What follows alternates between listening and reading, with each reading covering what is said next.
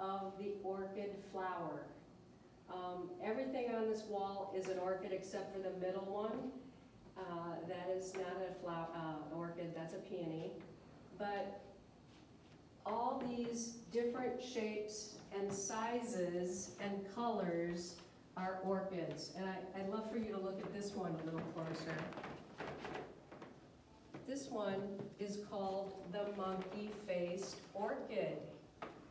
And the unique thing about orchids is that they have these structures that are different from other flowers. But I think the thing that is most attractive to humans is the fact that many orchid flowers have faces. And of course, this one I think is fairly evident what it is. It's a monkey. And the thing about orchids is they're called zygomorphic, meaning that if you divide the face of the orchid down one plane, you can fold that over onto itself, and it's equal, okay? And that's why I think a lot of people are drawn to orchids. They have faces. They're like animals in a way, but they're really not animals. They're flowers. But as you look at some of these, you'll see that that's a common characteristic of orchids.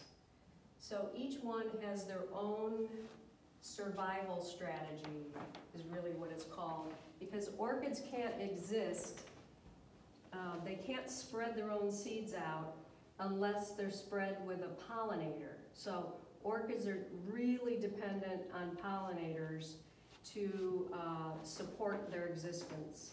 This one is a really unusual, I call it a pollination strategy. It's evolved over 80 million years to attract a certain bee.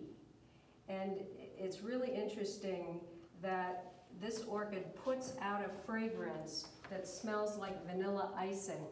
So that attracts the bee.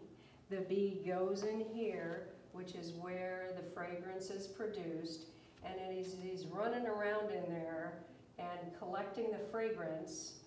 He falls back, because it's slippery inside there. He falls back and he falls in between these two horns, and then he's sprung back against this part of the flower, which is where the pollinia is, right down here. Pollinia is a little dense packet of pollen, and that's another characteristic that is exclusive to orchids. They've evolved to have a little dense packet of pollen because their pollen is so small that it's dust-like. So they have to have it in a little packet, and then it's picked up by the bee and taken to the other flower.